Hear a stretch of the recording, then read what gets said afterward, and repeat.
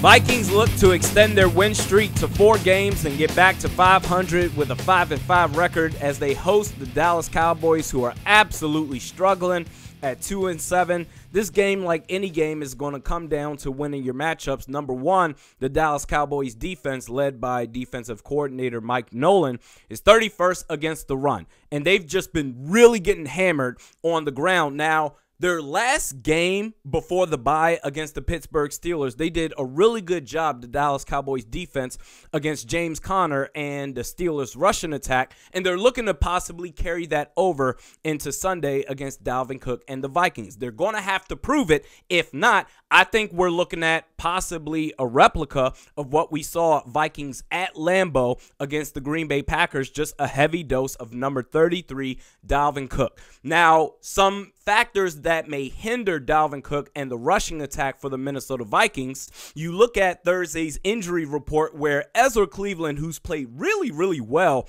on the offensive line at right guard, he was listed as a non-participant in Thursday's practice. Also, our stud fullback, C.J. Ham, is now placed on the COVID-19 reserve list. So if either, or God forbid, if both players are unable to play, that could really hurt Dalvin Cook and potentially be an advantage for the Cowboys defense. Even so, if that is the case, the Vikings have an aerial assault weapon that has almost been as dominant, quite frankly, as Dalvin Cook has been on the ground, and that's Justin Jefferson. You can really tell that Kirk Cousins is starting to trust his rookie wideout more in those tough down situations, especially we saw that this past Monday night against Chicago. He's really starting to trust Justin Jefferson. You also got Adam Thielen, who I'm really looking to improve on his disastrous performance from this past Monday night. I know he had 2 touchdowns, but in between those 2 touchdowns, he struggled with drops, one of them leading to a Khalil Mack interception.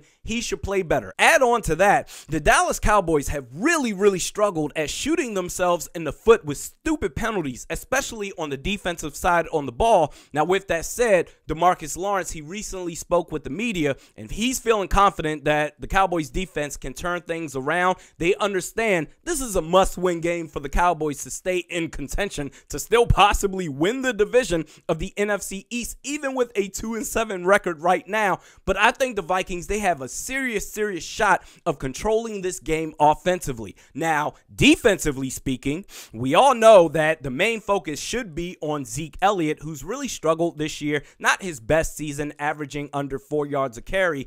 At the same time, we have to be fair because the Dallas Cowboys offensive line, which has been a mainstay for them for the last several years, is in complete disarray right now.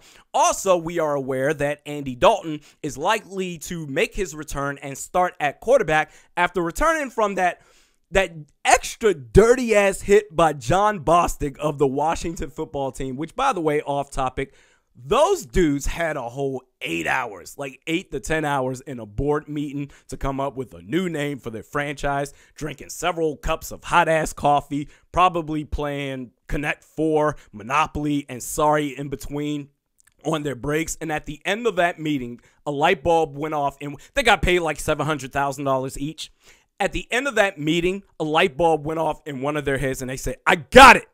We are going to be known as the Washington football team. I could have got paid to come up with that bum-ass name for like $50,000. Really?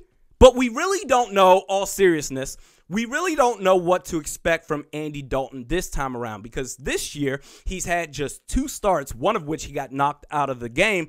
But we don't know what Mike McCarthy is, what adjustments he's made offensively coming out of the bye week for this upcoming Sunday against the Vikings. And Andy Dalton, he's been a solid starter for his career. I just wouldn't get cocky if I'm the Vikings defense and be like, we got this in the bag. Let's see what they have to work with. Now, as far as their receiving weapons are concerned, Amari Cooper and CeeDee Lamb, Jeff Gladney and Chris Boyd, that's where they come into play. If the Cowboys are going to threaten to win this game, that's going to be why. In fact, I wouldn't be shocked if on the first drive for the Cowboys offense, where the defense, they may be locked in, all in on stopping Zeke Elliott, they may play from the outside in. They may go aggressive with their receiving weapons to set up the run game, opposed to what they usually do, play inside out. So don't be cocky. Remember, I think the Vikings, they should win this game. I'm going to give a final score of 30-20. I think they'll get back to 500 with a 5-5 record. But remember, the Vikings, they should have beaten a previously winless Atlanta Falcons team, and they lost. They got embarrassed. Stay humble, and you should be fine. Let me know your thoughts in the comments section below. Your final scores for Vikings versus Cowboys. We do this 3 times a week. Mediocre Best Sports Podcast with Realistic Randy. Check me out on Twitter at realistic_Randy, Facebook at Realistic Randy. Next podcast will be on Monday, reacting to the result of Vikings versus Cowboys. We'll see you then.